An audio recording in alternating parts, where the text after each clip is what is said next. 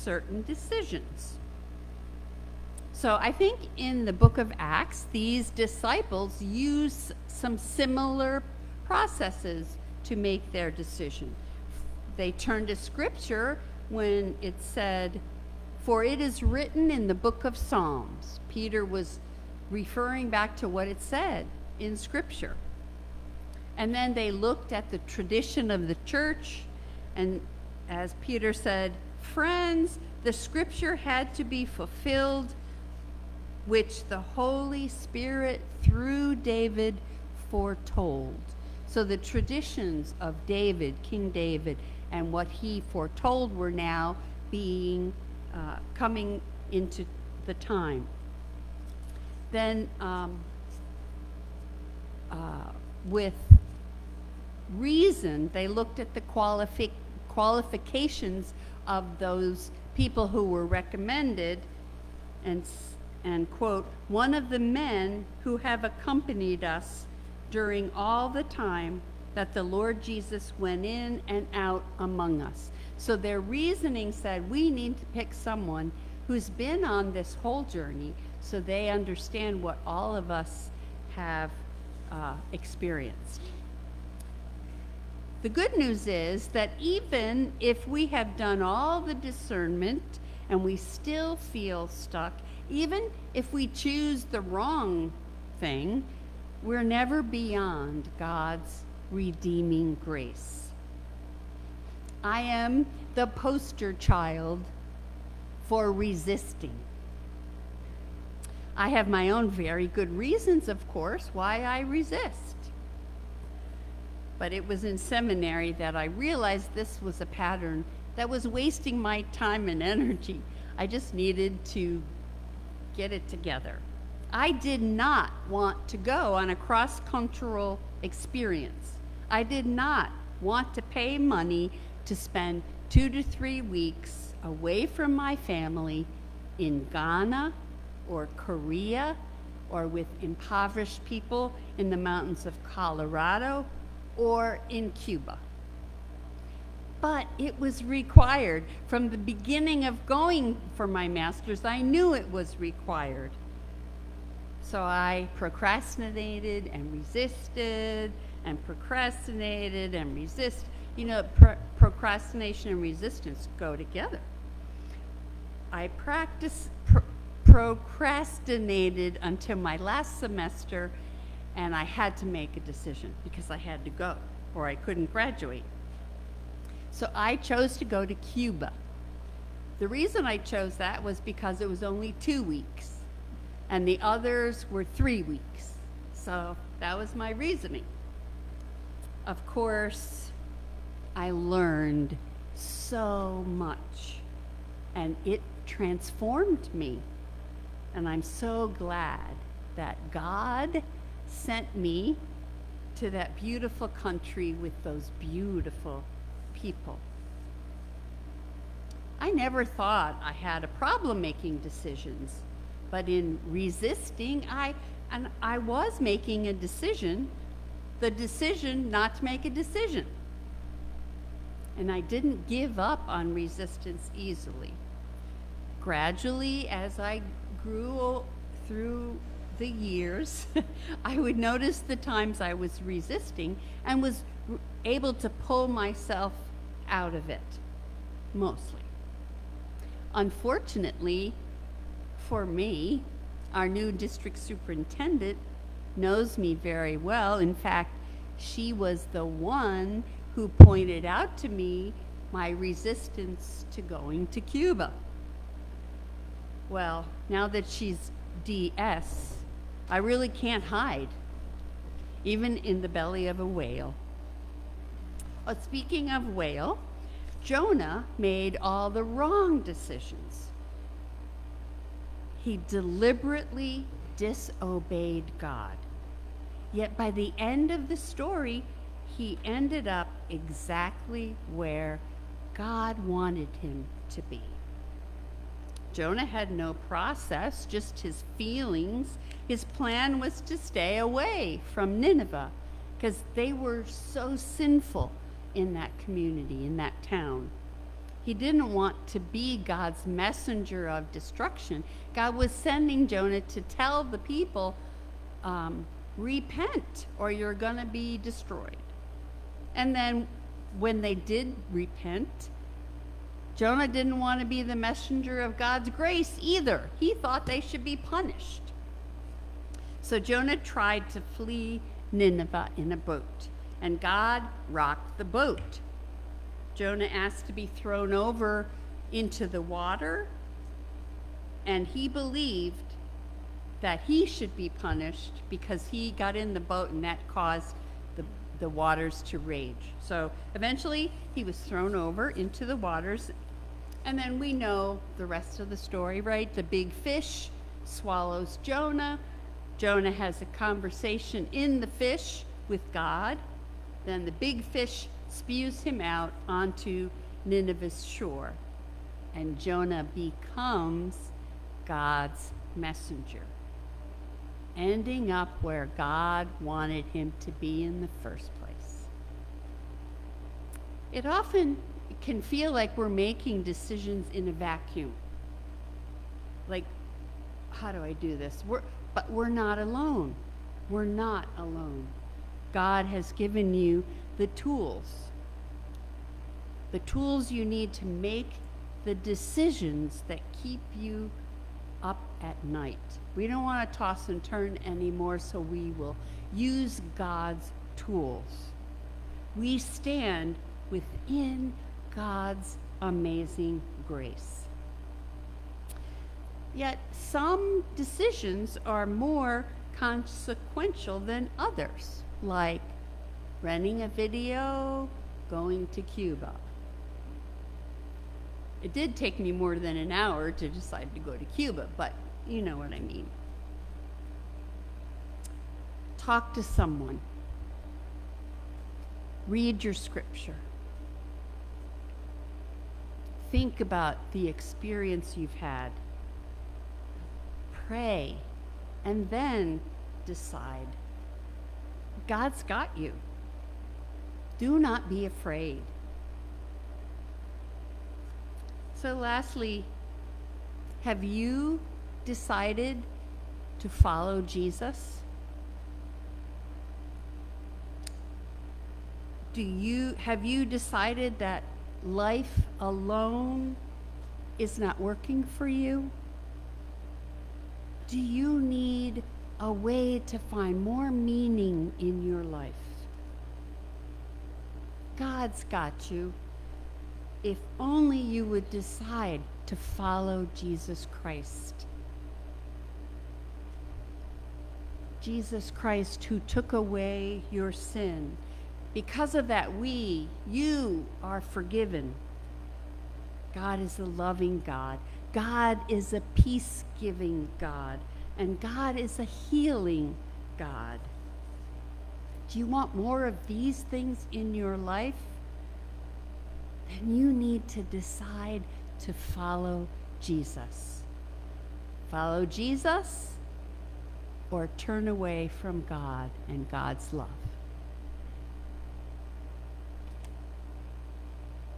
Thanks be to God. Amen.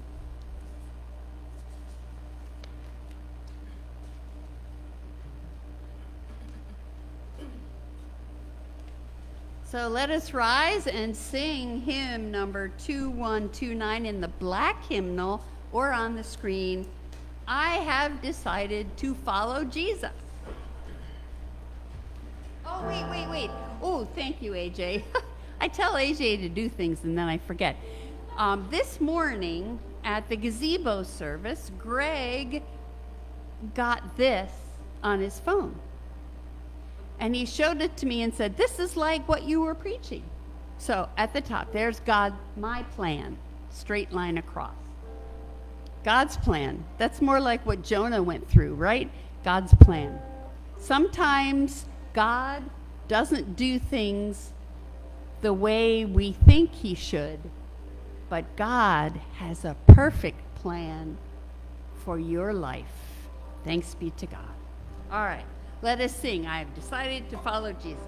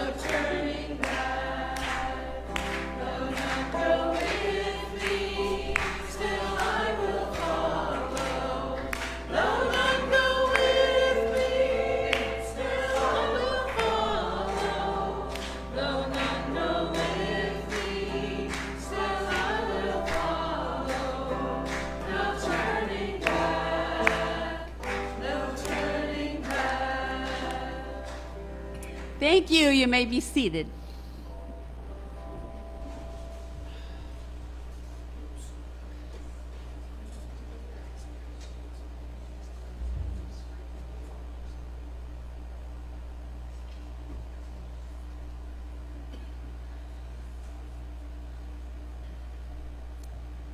Someone once said, you can tell what is most important to a person by the way they spend their time and how they spend their money. Every day we have opportunities to witness to our faith in Christ and be participants in the work of God's kingdom. This moment is another opportunity where we can use the gifts that God has given us to support the ministry of the church and the building of God's kingdom through our tithes and offerings. Please join me on the offering prayer.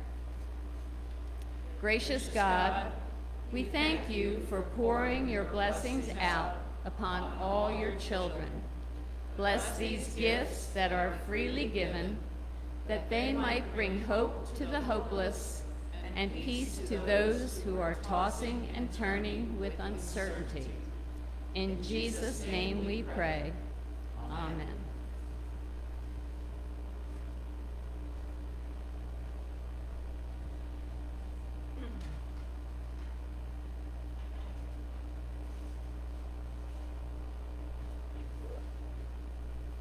Well, Doris, again, is our shepherd. I think she's our head shepherd. And she takes all the prayer requests that she gets throughout the week. And last week, what happened? We didn't have any new prayer requests. Well, this week, we don't have any new prayer requests. So everyone must be praying on their own, and we're grateful that there aren't any tragedies or challenges too much this week. But I will lift up a few that we've been praying for. I lift up Bill Sauerwald and Peter Kachanik. They both are dealing with their cancer. And I lift up Luz and Robert Young's niece, Carla Rivera. She's also dealing with cancer, will have some surgery and has procedures before that. So we ask you to pray for her. And we continue to pray for those who are ill and stay home. And we're grateful if they are there and have opportunity to see us online. But lastly, I remind you that we have been praying for Jennifer Scharfetter. She had, there was a tree in her yard, I guess, and it got knocked over in the storm. It fell on her car, it hit an electric wire, and it caught on fire, and the car caught on fire, and her siding melted. And then she happened to touch something and got a charge from the electricity. So she's dealing emotionally and physically with all that has happened. And because every Sunday we have communion, the first Sunday of the month, you have little envelopes that say communion offering. And because of those offerings, which go into the pastor's discretionary fund, I was able to make a contribution to Jennifer from that account. Marie Harvey took that and took some food to Jennifer, and she was so thankful. So she sent this card and the letter. Oh, goodness. Oh, here it is. And asked if I would read it in church. Dear Pastor Linda and my church family, thank you so much for your prayers. Thank you for the gift of food and the monetary gift. It is going to help with my bills that are piling up. I really appreciate my church family and for all the help you have given me. This is a very hard trial, but God has saved me and my family. I keep hearing the praise team singing in my head, God will take care of you, and it brings me peace and hope. I hope this trial, God will make things much better for me than I could imagine. He has already done it through my church family's gifts. I hope this trial that I'm going through will show everyone around me that God is good all the time. Even in our darkest moments, God will take care of all of us. Just pray, believe, and ask Him and Jesus for help. He is always there, waiting to help. Just take hold of His hand. Let us praise God and thank Him for the gifts He has given us. God bless all of you. Sincerely, Jennifer. What a story of faith. What a witness to God's blessings in her life and not living in fear. So we thank you, Jennifer, for your words. So let us go now to our time of prayer.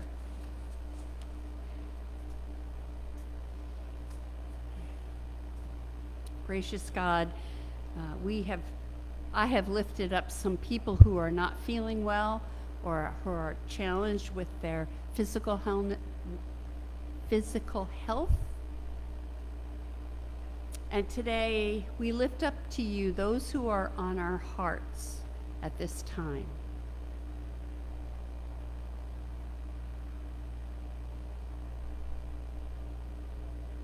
God, we ask that you bring your healing touch to those people and to bring your wisdom to those who are caring for them. And today, God, we lift those who are challenged with mental dis-ease. Walk beside them and help them to find the way to get help.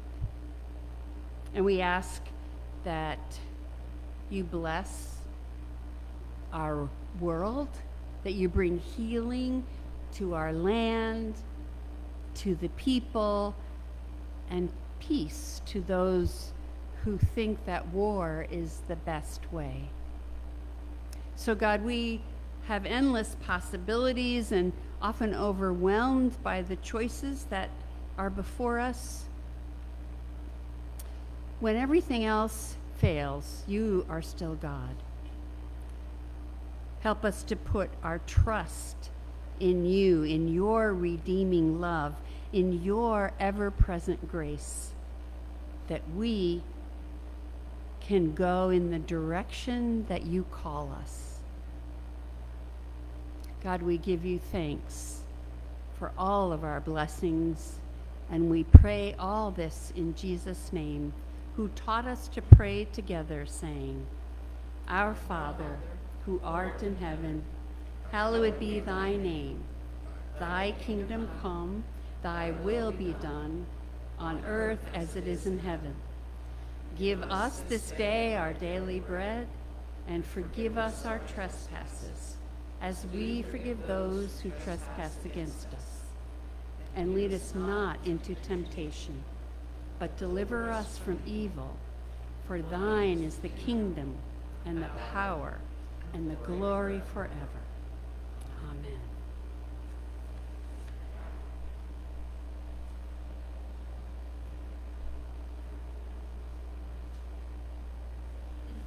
Just a few short announcements.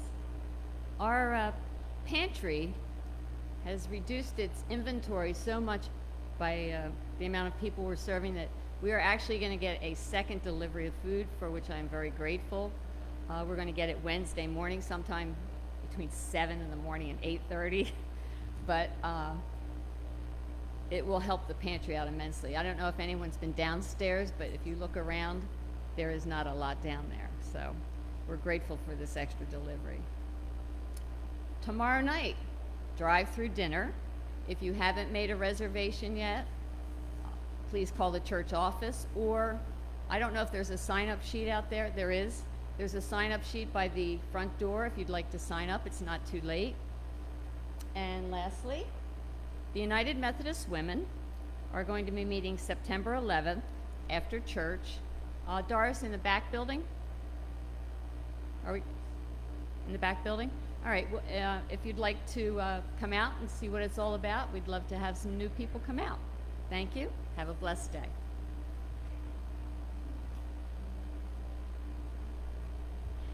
Thank you, Linda, and thanks to all of those who volunteer at the pantry and those who bring food. It's just so appreciated. But the volunteers are always steadfast, so we give God thanks for all of you. So, if you're able and willing, please rise to receive this benediction. Resist or pray to God. Resist or read Scripture. Resist or follow Jesus Christ. Go from this place deciding to follow Christ, and may your day be filled with love and joy and peace. Amen.